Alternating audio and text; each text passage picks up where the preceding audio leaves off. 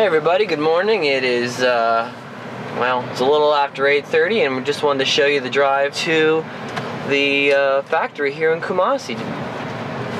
Our driver Richard has been doing an excellent job the last couple days. And, well, that is the definition of irony, my friends. You can see in the distance with that with the blue roof, that is the factory. Some trucks with containers just showed up. Those might be our peanuts. Yet another reason to be excited for starting the day today. Kind of our home away from home while we're here. Pretty big warehouse. It's 3 bays. Really nice space, really nice area, and everybody's happy to be here. I'll tell you, it's the most basic of things that we take for granted every day back at home.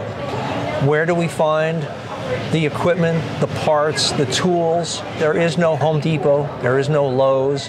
Where do we find that where we are in Ghana? All right, everybody. I'm with my friend, Louis Perez Padilla. Hi. And as you may have noticed, we do not have power right now.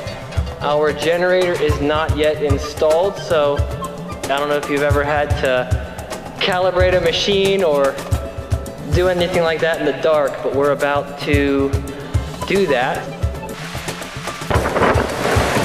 We just lost power because storm's coming in. It's pretty windy, right? The plant's kind of down, but we're waiting for some ingredients to be delivered. An ingredient that really is not supposed to get wet, so we'll see how that goes. I want to invite you in just to hear the sound of the rain on the roof. Get ready for it. Thanks, Phil. You got it, man. You'll see outside, it's still raining pretty hard. It's all hand unloading. I feel kind of guilty. I should probably stop the camera and help. Still working on the day coder installation. Luckily, we have a cordless drill and we have flashlights. Even though the power's out, we'll continue to work. It's starting to get pretty hot in here. So we'll see how long we can keep up. About 100 degrees outside, probably what, in the 90s in here? Absolutely. As soon as we get the generator up and running, hopefully we don't have any more dark days like this.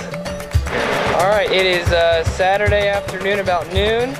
Our crane and our generator's here. We're gonna try to get it over this wall that we're standing on and onto that concrete pad over there. That wall is probably about 14 feet high, and there's a septic system just on this side of it, so it's a delicate balance of getting that heavy equipment over the wall and down onto its landing pad. And this is Ghana. This is what it's like here. Oh, and Sean, I would point out, right behind you Yes. is real jungle. And if you care to take a walk down there, we'll find some probably 14 to 16 foot mama snakes. Bill, I'll take your word for it. My pleasure.